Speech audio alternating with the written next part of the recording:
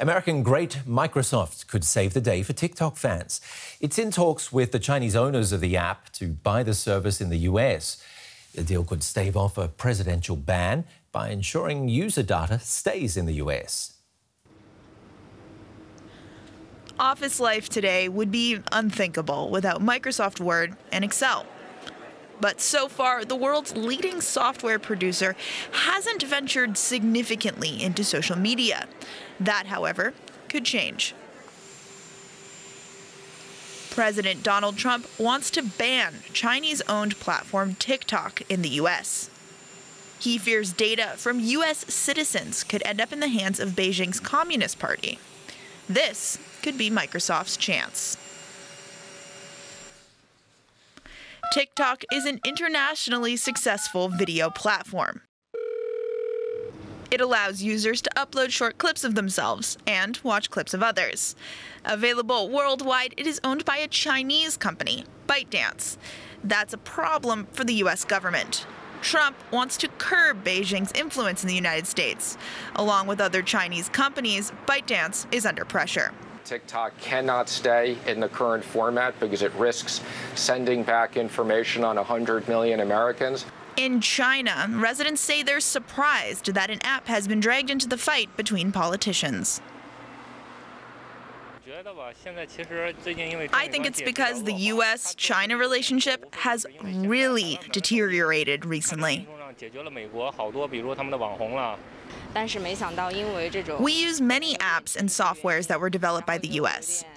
TikTok has been successful at gaining many users around the world, but I didn't expect that due to political reasons, this could affect the economy and even app users personally. So far, Microsoft's ventures into the world of social media have been limited to LinkedIn, a platform for career professionals. But this deal with TikTok could give Microsoft a larger market share with younger millennials and Generation Z. With pressure from the United States government on TikTok, Microsoft says it's looking to seal the deal by September 15th. Let's talk about that with Chelsea Delaney. So, Chelsea, Microsoft reckons by buying up that business unit, it'll have control over users' private data. Right now, TikTok stores the data in the US. Its backup is in Singapore. What's going to change? So this is really the big question, is who has control over this user data? TikTok and its parent companies say that the user data of U.S. users is safe, that they store it in the U.S. and they have a backup in Singapore, and they would not turn it over to Chinese authorities. A lot of legal experts in the U.S. administration say they don't really buy that because Chinese companies generally have a mandate that if the government asks for their data, they do have to turn it over. So this is obviously not just related to TikTok. It's become a much bigger security risk in the United States, where the United States has a lot of other companies it's targeting for similar questions. Is this quite a clever deal that Microsoft is drawing up, basically? Because, I mean, it's preempted this ban. It foresees quite a clever business deal by saving TikTok and TikTok fans at the same time as expanding into social media. Or could this all just terribly backfire for Microsoft? Well, for Microsoft and also for the U.S., this is really the best of both worlds, because the U.S. really does want TikTok to be in U.S. hands. They want to be sure that the user data is safe.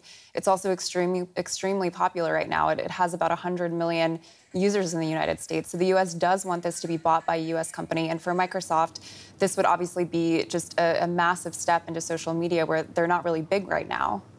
Well, what's to stop Microsoft handing over data, though, to the Chinese authorities? I mean, they could do that just as well under certain pressure, or if the market segment is very important for them in China.